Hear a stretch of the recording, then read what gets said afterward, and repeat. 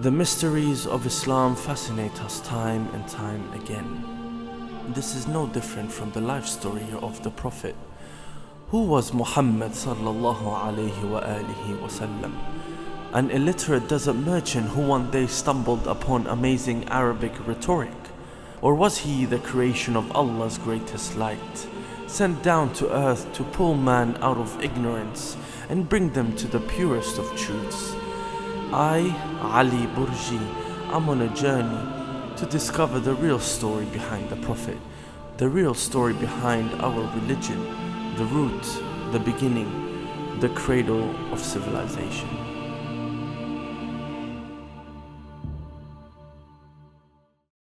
أعوذ بالله من الشيطان الرجيم بسم الله الرحمن الرحيم الصلاة والسلام على أشرف الأنبياء وسيد المرسلين أبي القاسم محمد المصطفى صلى الله عليه وآله وسلم وعلى آله الطيبين الطاهرين الغر الميامين المظلومين ولعنة الله على أعدائهم أجمعين من الآن إلى قيام يوم الدين إن شاء الله.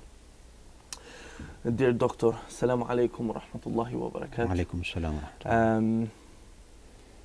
It's been a week, inshallah, and I'm really looking forward to today's session. I understand you brought a book which you'd like to share from it with regards to the marriage of Sayyida Fatima sallallahu alayha and Amir al-Mu'mineen alayhi salam. And inshallah we'd start from the order that Allah subhanahu wa ta'ala sent to Rasulullah sallallahu alayhi wa alayhi during the Mi'raj. Bismillah. أعوذ بالله من الشيطان الرجيم بسم الله الرحمن الرحيم الحمد لله رب العالمين والصلاة والسلام على سيدنا محمد وآل بيته الطيبين الطاهرين اللهم صل على محمد وآل محمد واللعنة الدائمة على أعدائهم أجمعين. Yes, there is a small book, but it's very concise. The book is in Farsi and it's called گزارش لحظه باللحظه از ازدواج حضرت زهرا. It's like a detailed timeline or event by event account of the marriage of Fatima al-Zahra alayhi salam. And the author? And the author is by Muhammad Riza Ansari. And it's very brief, but at the same time detailed enough. It focuses on all the reports and accounts and hadith from the Prophet sallallahu alaihi wasallam throughout the time concerning the marriage of Fatima Zahra alayhi salam. It's about 80 pages, but it's as I said, very much to the point. Concentrate on all issues of concern.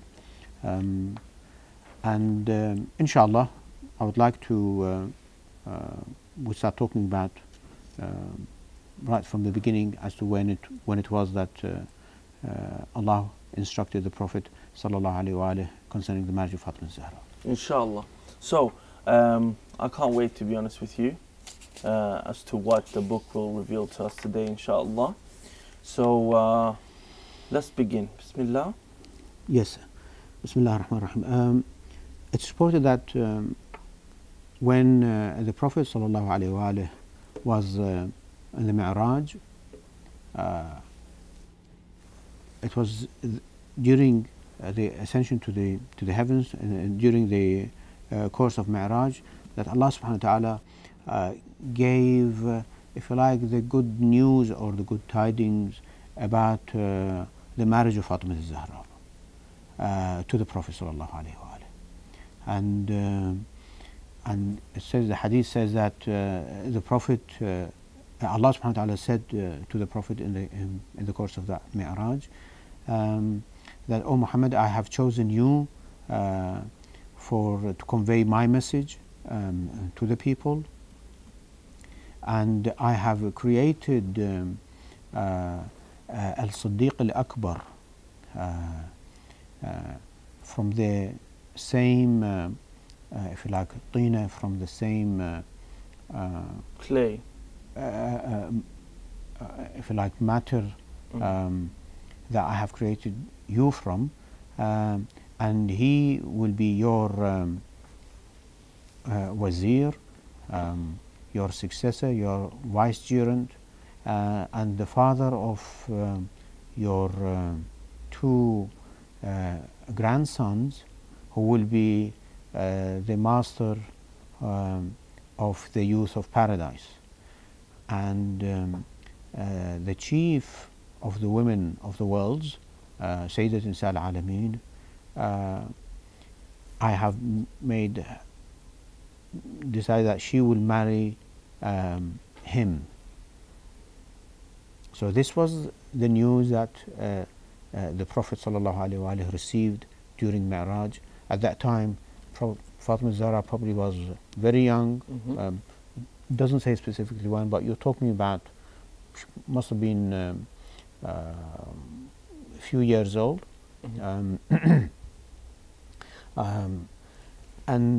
So this was given during the Mi'raj, and of course the hadith continues that Doctor, was this the first incident where we have a narration or proof that the marriage between Fatima Zahra and Amir al-Mu'mineen alayhi salam was predestined, was an order from Allah subhanahu wa ta'ala? Is this the first ever event? Yes, it was in the course of the Mi'raj that Allah subhanahu wa ta'ala declared to the Prophet that he has decided, Allah subhanahu wa ta'ala has decided that Fatima Zahra alayhi salam marries Imam Ali alayhi salam. And this stresses out, very important, again emphasizes the importance of Ahlul Bayt alayhi salam, that they're not ordinary people. For Allah subhanahu wa ta'ala himself to predestine this marriage, and also he informs Rasulullah that his grandchildren will be the chiefs of the youths of paradise. Yeah. So from here as well, we can acquire even more proofs of recognizing the divine authority given by Allah subhanahu wa ta'ala to Ahlul Bayt alayhi salam, which is very important. Specifically, Allah will say that when it comes to it, as far as the authority is concerned. We have it in the Quran, إنما وليكم الله ورسوله والذين آمنوا, and various other verses that Allah specifically says that your people who have authority over you are Allah and His Messenger, and if you like, Imam Ali and the appointed successors, or divinely appointed successors of the Prophet sallallahu alaihi wasallam. So when it comes to authority, we have specific instructions. But yes, this report goes to show the stations of Ahlul Bayt alayhi salam. But not only that, specifically, let's be very specific, is that that the issue of the marriage of Fatima Zahra alayhi salam was, if you like, determined by Allah subhanahu wa ta'ala. Allah subhanahu wa ta'ala took the initiative to inform the Prophet that he wants that Fatima Zahra marry Imam Ali alayhi salam.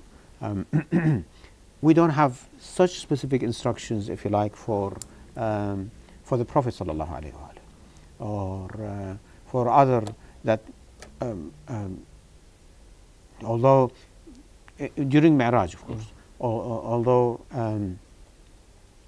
with the marriage of the Prophet sallallahu alaihi wasallam to Sayyidah Khadija, when it took place, if you like, again according to plans of Allah subhanahu wa ta'ala, but the sort of instructions that we have in here, and the sort of the hadith that I think we previously read, when the Prophet sallallahu alaihi wasallam said, I am like you, and I marry you and marry my stepdaughters to you, except Fatima. Her marriage is in the hands of Allah subhanahu wa ta'ala, and I'm waiting His instructions in this regard. Of course, when he said that, you could say, well, he's been informed. Yes, he's been informed, but he still waited for specific instructions as to when that should take place. He waited specific instructions from Allah via Jibreel alayhi salam, which that did happen, which inshallah in the course of this or future episodes we will be talking about this. So this, as I said, this was the first instruction, the first informing, Allah subhanahu wa ta'ala informing the Prophet sallallahu alaihi wasallam during Mi'raj that he wants Fatima Zahra to marry Imam Ali alayhi salam. And then the hadith continues that you are like, gives an analogy, if you like. He says, you are like a tree, and Ali are the branches. Ali is the branches of that tree, and Fatima Zahra are the leaves, and the Hassan and Hussein are the fruit of that tree. So they are of one nature, one specific category. And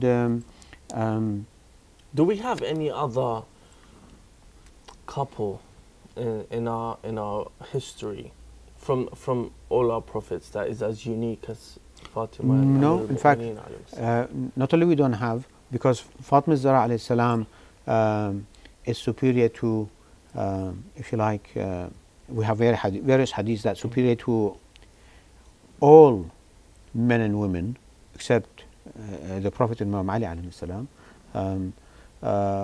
So not only Sayyidat Nisa al-Alameen, but she has superiority over all other men except with the exceptions of the Prophet sallallahu alaihi wasallam and Imam Ali alayhi salam. Not only that, in the case of marriage Fatima Zahra and Imam Ali alayhi salam, they are the only couple in the history of mankind who are both ma'soom. Subhanallah. Subhanallah.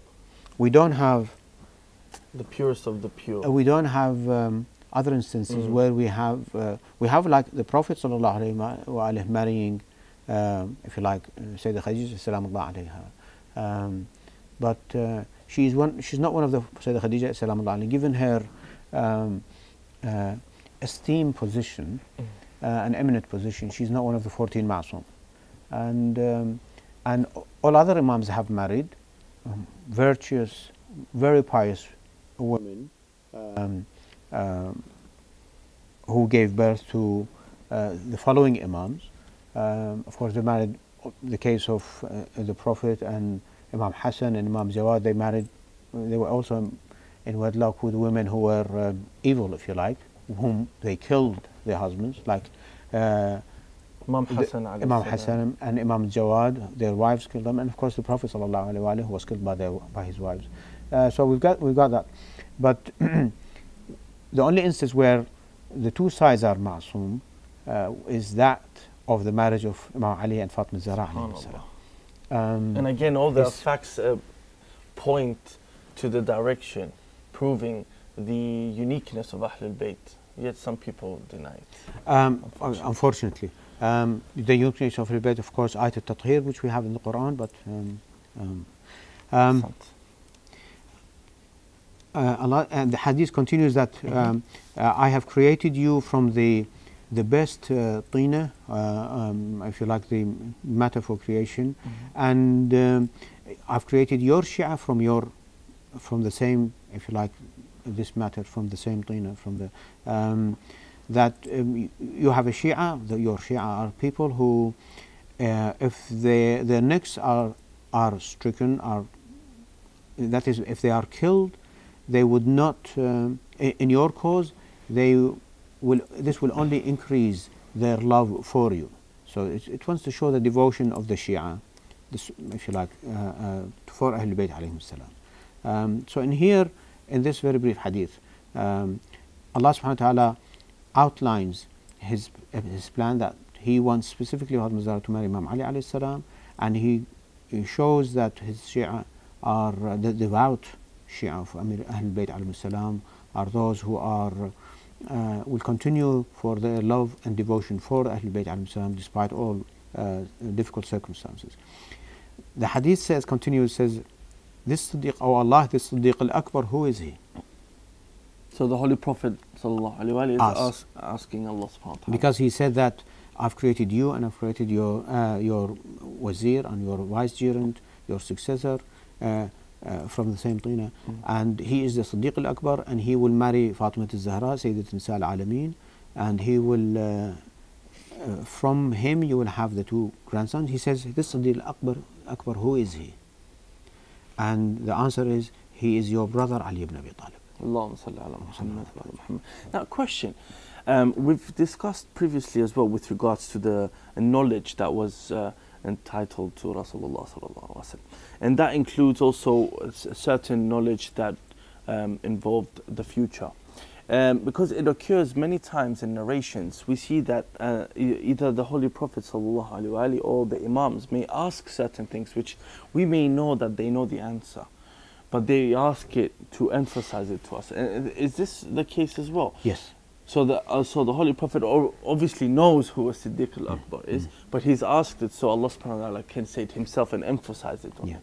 It's as you said, we have numerous circumstances like this when the Prophet asks Allah subhanahu wa ta'ala, or asks Jibreel, or Fatima Zahra, Imam Ali asked the Prophet sallallahu alayhi wa sallam, who is this and who is that? And this is all for our sake. They know that this hadith will be reported, will be narrated by generations, different people and so on. It will reach in 1,000 years time, or 1,500 years time, or 2,000 years time, for the benefit. If he had remained quiet and not asked the question, and if we had just read that hadith where Allah subhanahu wa ta'ala, what Allah said to him, then it will be vague. Who was the Siddiq al-Akbar? And 2,000 years later, people would start saying, oh, maybe it was someone else. Yeah.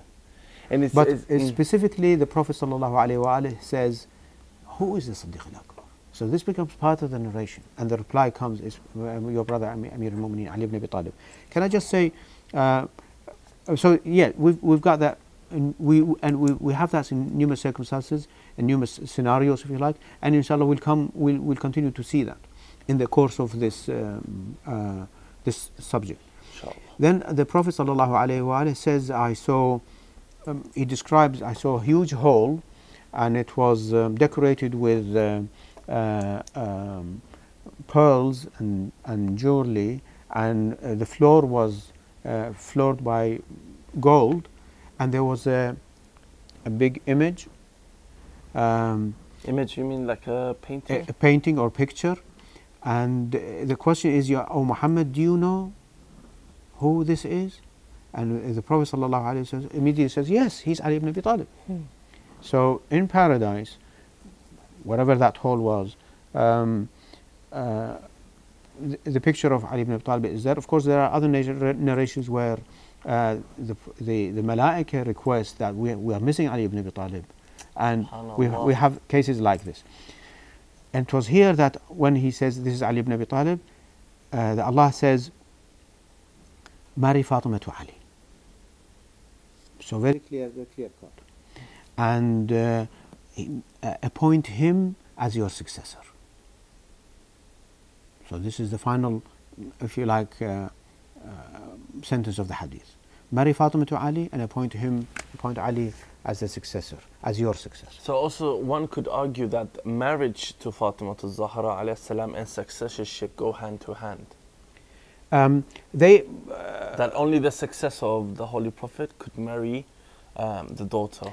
Well, at least this is what we have. It says that marry him, whether they go hand to hand or not. I wouldn't like to get into that. Okay. But at least there is one, is Allah subhanahu wa ta'ala instructed the Prophet sallallahu alayhi wa alayhi, and of course he goes on after this Mi'raj, he goes on to say, I have been instructed by Allah subhanahu wa ta'ala to appoint Ali ibn Abi Talib. And the same, we'll see that he says, I have been instructed by Allah subhanahu wa ta'ala to marry Fatima to Ali. It happens that they go hand in hand, that's beside the point. But we have specific instructions from Allah subhanahu wa ta'ala concerning the marriage of Fatima Zahra alayhi salam to Imam Ali alayhi salam. And we have specific instructions from Allah subhanahu wa ta'ala to the Prophet sallallahu alayhi wa to appoint Ali alayhi salam to be his successor. So the appointment of Imam Ali alayhi salam is not something that people decide. Yeah? The appointment of Imam Ali alayhi salam comes from Allah subhanahu wa ta'ala. Even the Prophet himself didn't decide. Yeah. Okay? And of course we have the example of Prophet Moses ala nabiyina wa alayhi salam. He said, appoint, he makes a request to Allah subhanahu wa ta'ala, appoint a wazir for me. Haruna akhi. He asks Allah, he doesn't appoint Harun as his successor and his wazir and vicegerent. He asks Allah subhanahu wa ta'ala to make that appointment. Allah subhanahu wa ta'ala gives him that appointment. So question though. It isn't even in the control, in the hands of the Prophet himself, be it Prophet Musa alayhi salam or Prophet Muhammad sallallahu alayhi wa sallam. Question though, might be a bit, it's irrelevant with our topic, but once you mentioned Nabi Musa alayhi salam and Harun, where you mentioned that Nabi Musa alayhi salam asked Allah subhanahu wa ta'ala to appoint someone as his, basically he asked Allah subhanahu wa ta'ala to appoint his brother as his successor, correct?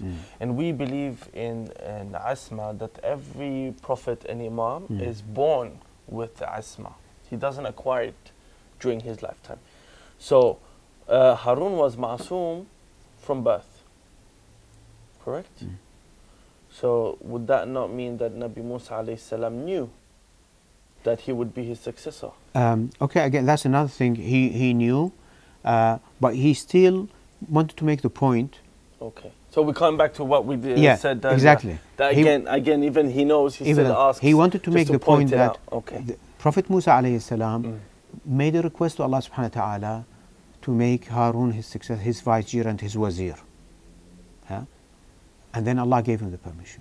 In the case of Muhammad alayhi salam, it is not, he wants to say that even it's not in the authority of the Prophet to appoint his successor or to appoint his wazir. We see it in the case how of outrageous it is. Exactly. We see it in the case of Prophet Musa alayhi salam, ala nabiyina wa alihi wa alayhi salam. He makes a request. He says, "Can you appoint?" I make a request. He makes a request to Allah subhanahu wa taala to appoint my brother Harun as my wazir, my vicegerent, and my supporter, my helper, and Allah grants him that. But he must make a request. He doesn't have the authority for him to do that. The same applies to the Prophet sallallahu alaihi wasallam. And Prophet sallallahu alaihi wasallam says on numerous occasions that I have been instructed by Allah subhanahu wa taala. And in here, in this hadith, the Prophet sallallahu alaihi wasallam says that in the Mi'raj, finally Allah subhanahu wa taala says, marry Fatima to Ali alayhi salam and appoint Ali as your successor. When reports used to come to Fatima Zahra alayhi salam that so and so has approached your father and he wants your hand in marriage, and then the news was coming in, X, Y, Z, and so on. He says, glorify and praise be to Allah subhanahu wa ta'ala who chose my father as his messenger. He says, how comes these people want to become my husband, whereas they have spent many years being infidels or being polytheists, worshipping idols. And whereas my husband should be one who is ma'soom.